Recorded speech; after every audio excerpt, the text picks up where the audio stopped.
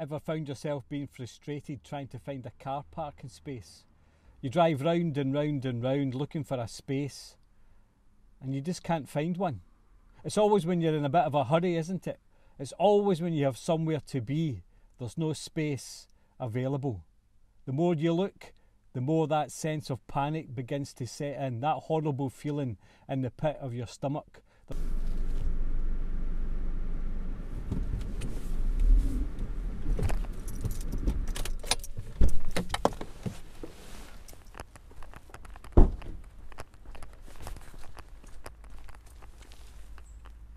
When you finally get a space, it can be a bit of a relief, can't it? If you've known some of those frustrations, you must know a bit of what Mary and Joseph must have been feeling. Never mind hoping to try and find a car park space. They had just travelled 70 miles from Nazareth to Bethlehem, and they were hoping for a space for their baby to be born.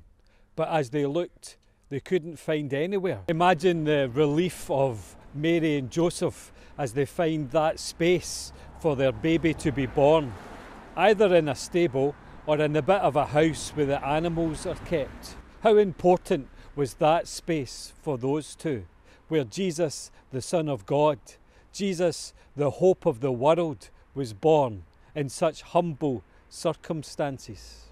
This time of year can be hectic for us all.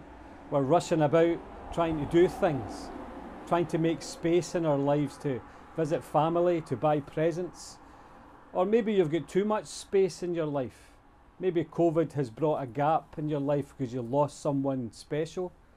Or maybe some of the activities that you used to do just aren't there anymore and you've got too much space. I wonder what space you have in your life for Jesus, the hope of the world. Jesus steps into our world to bring joy, peace and love, to deal with all of our frustrations. Jesus steps into our world to be the hope of this world.